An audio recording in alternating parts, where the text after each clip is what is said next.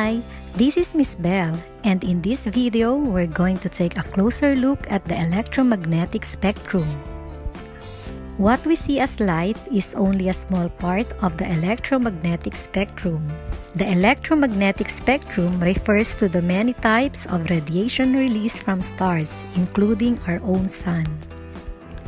Electromagnetic spectrum travels in waves.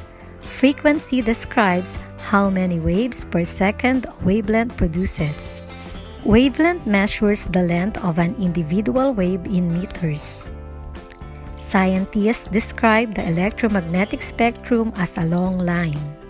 At the end lie radio waves. Radio waves have the longest wavelengths of all the electromagnetic waves. They range from around a foot long to several miles long. Radio waves are often used to transmit data and have been used for all sorts of applications including radio, satellites, radar, and computer networks. After radio waves come microwaves, which produce more energy due to shorter wavelengths and higher frequencies. Microwaves are shorter than radio waves with wavelengths measured in centimeters. We use microwaves to cook food, transmit information, and in radar that helps to predict the weather. Microwaves are useful in communication because they can penetrate clouds, smoke, and light rain. The universe is filled with a cosmic microwave background radiation that scientists believe are close to the origin of the universe they call the Big Bang. Next comes infrared light.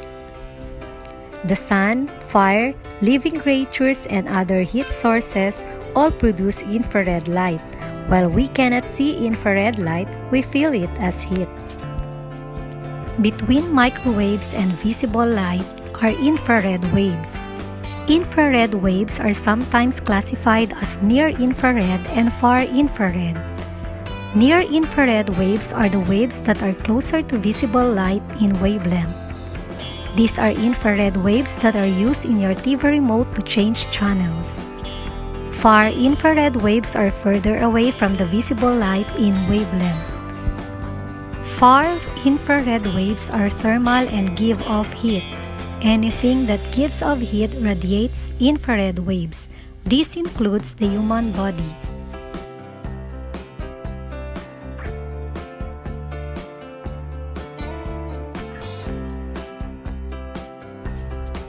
The visible light spectrum covers the wavelengths that can be seen by the human eye. From visible light, we move into ultraviolet rays. Ultraviolet waves have the next shortest wavelength after visible light.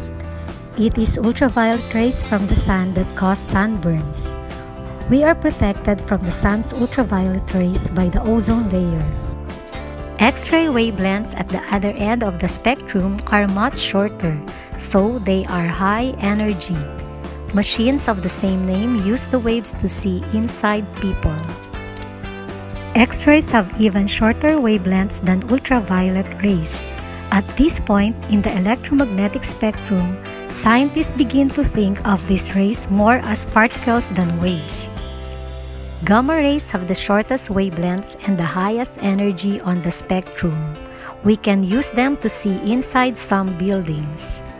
Gamma rays are the shortest waves in the spectrum and, as a result, have the most energy. Gamma rays are sometimes used in treating cancer and in taking detailed images for diagnostic medicine. Gamma rays are produced in high-energy nuclear explosions and supernovas.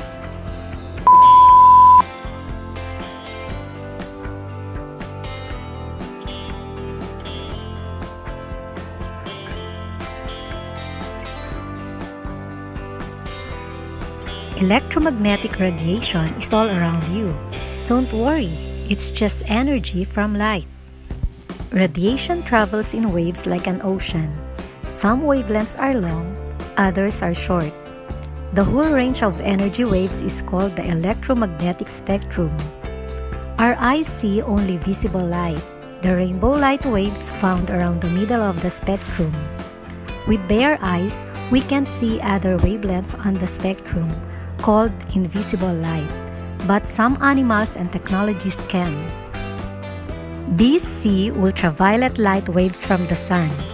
Flowers have UV markings called pollen guides. Bees see a bull's eye for nectar. It's all about light from heat with mosquitoes. They see in infrared and easily find you and your warm blood. Radio waves have the longest waves on the spectrum, so they have the lowest energy. An MRI machine uses these waves to see tissues and bones up close. Microwaves have long waves and low energy too. The Doppler radar images you see on your local weather are made from these. X-ray wavelengths at the other end of the spectrum are much shorter, so they are high energy. Machines of the same name use the waves to see inside people. Gamma rays have the shortest wavelengths and the highest energy on the spectrum. We can use them to see inside some buildings.